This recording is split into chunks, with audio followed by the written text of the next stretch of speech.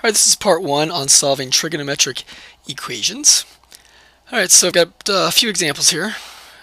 Alright, here are the directions. We want to solve the following equation analytically over the interval 0 to 2 pi. So we're looking for all the real numbers between 0 and 2 pi that make this equation true. Okay, so just like before, our goal is to figure out what x is. Well, before we get to that stage, we want to isolate the trig function, right? So we're going to add 1 to both sides, then divide both sides by 2.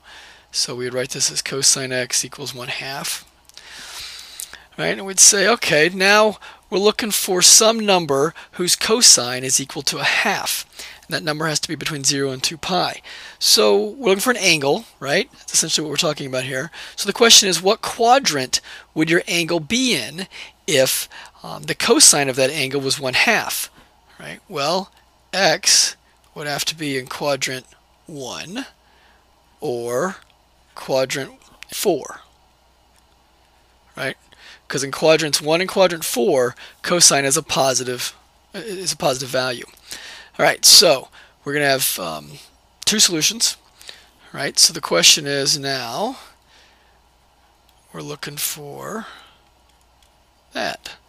X equals the arc cosine of 1/2. So what angle has a cosine that's 1/2?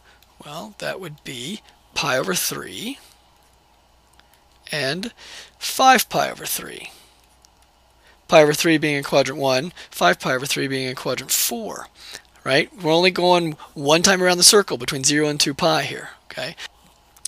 All right, and so those are the solutions that are in our interval. If you take either one of those numbers and plug them in for x up here, you get a true statement. All right, let's try another one. All right, 2 sine squared x minus sine x minus 1 is equal to 0. Now what I'd like you guys to be able to see is that this is really similar to a quadratic equation. Right? Remember a quadratic equation? And so how would we deal with quadratic equations? Well, we factored them, right? Or we used the quadratic formula or whatnot. Well, in this case, this one does factor. And so we factor this into 2 sine x plus 1 and sine x minus 1 equals 0. All right, so everybody see that if we think of this as a quadratic equation, then we can factor this left side into 2 sine x plus 1 times sine x minus 1. And then what do we do with each of these factors? Well, you take each factor, set it equal to 0, just like before, and you solve each one of these little mini equations here. So sine x equals negative 1/2, and over here we have sine x equals 1. All right, so sine x equals negative 1/2 in between 0 and 2 pi. What quadrants would x have to be in for this first equation right here? Well, if sine's negative, then x has to be in quadrant 3 and quadrant 4. All right, so where is the sine? What angle has a sine that's equal to negative 1/2? Well, 7 pi over 6 and 11 pi over 6. Right, and then what angle has a sine of x that's equal to 1? Well, that's pi over 2. All right, so there are 3 solutions to this particular equation, right? There you go. If you take any one of these numbers and plug them in for x up here, you would get a true statement. Again, we're restricting ourselves to find the numbers between 0 and 2 pi that make this equation true. All right, so now let's look at example 3. 2 cosine squared plus 2 cosine x minus 1. All right, so again, we've got essentially a quadratic equation. The dilemma this time is it doesn't factor. So what will solve every quadratic equation? Well, the quadratic formula. But instead of just saying x equals negative b plus or minus blah, blah, blah, it's going to be cosine x, right? That's your variable, so to speak.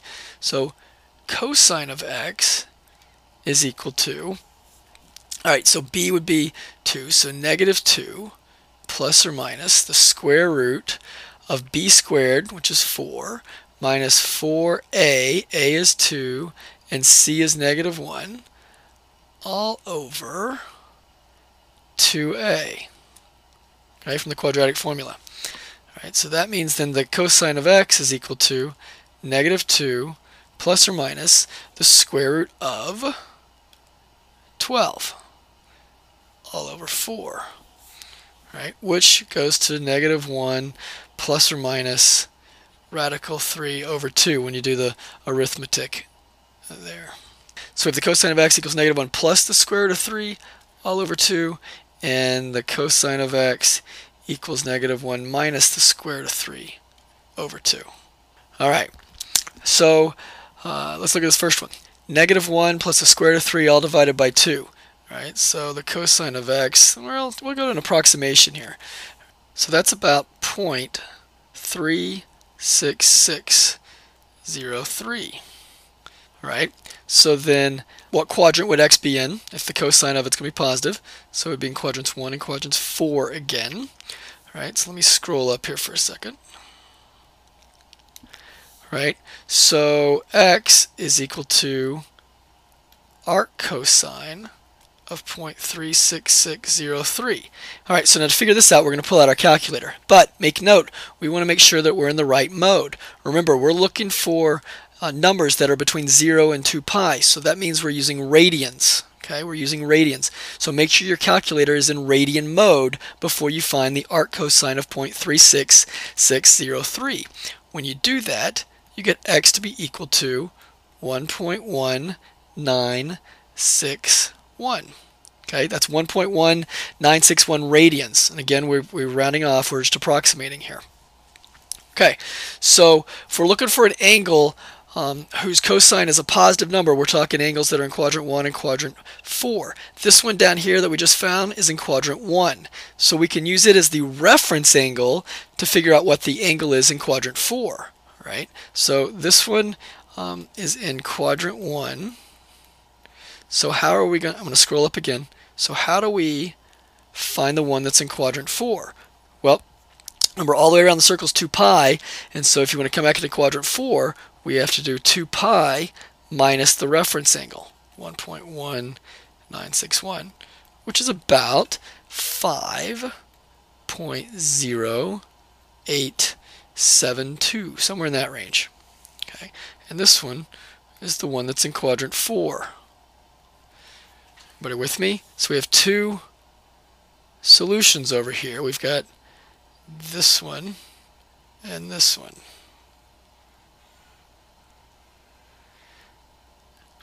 Okay, so there are two solutions. Now let's come over here to the cosine of x equals negative 1 minus the square root of 3 over 2.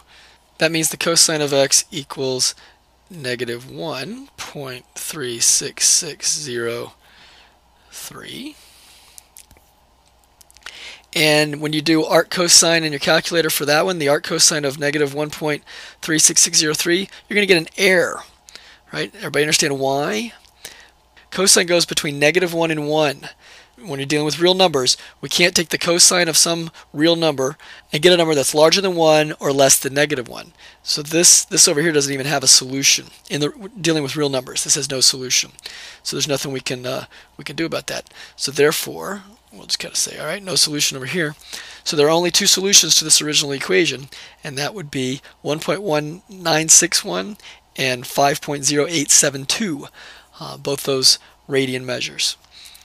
Okay, so yes, we can use old tools from algebra to help us solve trig equations, and when you're given the interval between 0 and 2 pi, you want your solutions to be between 0 and 2 pi, then you're looking for all the numbers that are in that interval that make your equation true. All right, so make sure you see part 2 of solving trigonometric equations. That's it. Study well. Please let me know if you have any questions.